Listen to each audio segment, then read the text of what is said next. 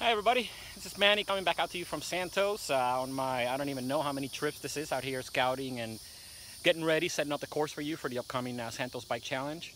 I've been getting a lot of questions online from mostly adventure race beginners or people that have never done a race like this before, and they've asked me a few questions, two important ones that I want to cover right now. One of the questions they've asked is, what kind of navigation skills are you going to need for this race? That's pretty simple to answer. You're going to need two very simple skills that are easy to get. One is you're going to be able to need to follow a map like this. It's got all the trails of the whole Santos area. So you'll need to be able to say, okay, I'm on this trail, I need to go to this trail, and just follow it along on the trails just using the map. So that's, you know, pretty simple navigation there. And the only other skill you're going to need is you're going to need to learn how to follow a bearing. So on your compass, you will set a specific bearing at different points, and you will have to follow it for 10, 20, 30 meters off trail to find the checkpoints. Following a bearing with your compass is one of the easiest navigation skills you can learn.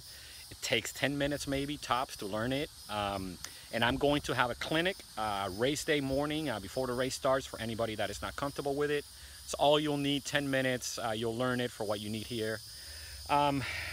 Second question I've been asking is about bike computers. I said that you're gonna need a bike computer, and that's really mostly for, again, people that are not very good navigators, because I'm gonna have two different sets of maps for instructions. One for people that are good navigators and people that are beginners or not so comfortable.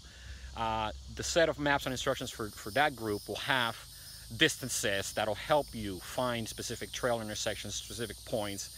So if you have a bike computer or some kind of way to measure distance on your bike, it's going to make it a lot easier for you. So you don't need a specific bike computer, but if you have like I use my Garmin watch here that keeps track of distance, that'll do. As long as you don't use anything that'll help you actually navigate, as in look at a map like a GPS.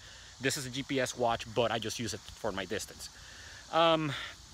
Anyway, that's really the main two questions I've been getting. I think everybody that is a mountain biker can do this race.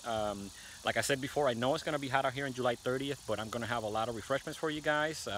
So hopefully we'll keep you hydrated. Registration obviously still open. So if you guys register soon, we'll be able to get everything ready, maps printed and everything for you guys. Race is July 30th.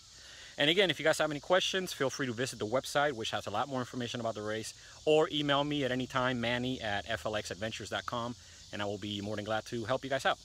So hope that some of you guys want to take this challenge, and I will see you out here July 30th.